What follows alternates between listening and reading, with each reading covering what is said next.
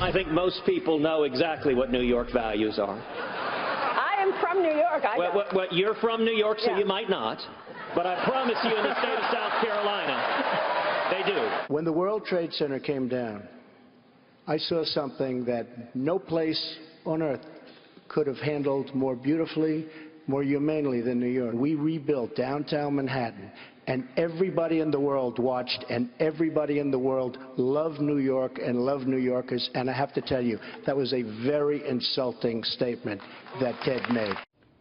And just to prove that point, take a look at a New York Daily News cover. Among many that have been zinging Ted Cruz, let's just say New Yorkers don't forget, and could they hold it out against Ted Cruz when the state votes about 12 days from now in a crucial primary.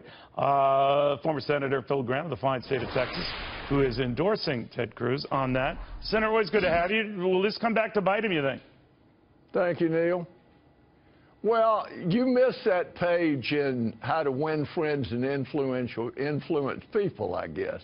No, look, I'm sure Ted Cruz's mama's already jumped on him about the statement. Believe it or not, very smart people can say dumb things.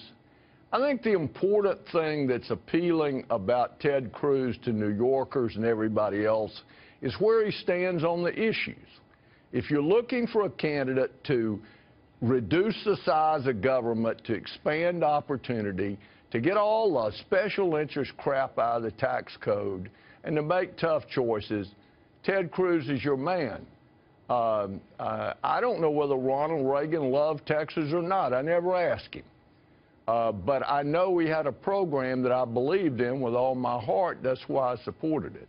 All right. I do remember the New York Values comment at the FBN debate, and I kind of knew what he was saying, but I always felt that from the moment he said it, he realized how dumb it was and how it would come back to hurt him, particularly in New York. Now, it does not hurt him in other parts of the country, and that doesn't surprise me, but I think it's going to hurt him here, especially with John Kasich still in the race. He could, at least in New York, Senator, end up coming in third in New York. What do you think if that happens? Well, you know, I think there are cliches about New York. A New York minute, for example. I worked in New York for 9 years. There are New York values: hard work, fierce competitiveness. Yeah, but that's not what your guy was talking about. That's not what your guy was talking about. No, I understand. But look, what is important here is what do the candidates propose to do about the massive problems facing the country? To me, when you look at the two choices, and we're really down now to two choices, Ted Cruz is right on the issues. Nobody has the foggiest idea where Donald Trump is. He doesn't know where he is. Now, do you worry, though, that as someone who's been pushing, but someone who's been pushing for Ted Cruz, and you've been a good friend and pushing, the idea that he's got, uphill math here, but that we're going to get to a convention where no one will be near that 1,237. The argument goes that in successive ballots, it hurts Donald Trump more than it hurts Ted Cruz. Do you buy that? Yeah, look, first of all, I think everybody's made too much of who's going to have the most delegates when they go to the convention. If you don't have the majority, you don't have a winning hand, guaranteed.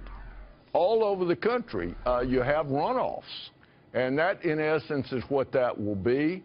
I think nobody is going to have a majority.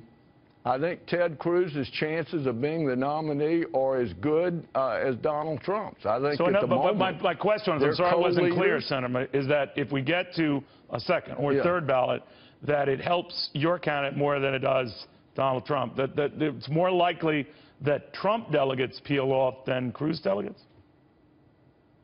Yeah, I think that's right, and I think Cruz has done a better job of building grassroots support. I think he will get most of the delegates that the other candidates that have dropped out of the race have won. If I were betting money today, I would bet that Trump will go to the convention with more delegates, but not a majority. And I think Ted Cruz, I would take a 50-50 bet that Ted Cruz will be the nominee. You're a bold bettor, aren't you? I mean, you are a real riverboat gambler. All right, Senator, it's always a pleasure, sir. Thank you. Can I say one more thing about New York? Yes. I think Ted Cruz is in a position that he almost is in a no-lose situation. I think people expect Trump to win. He's got all the pressure. He needs to win by a big majority.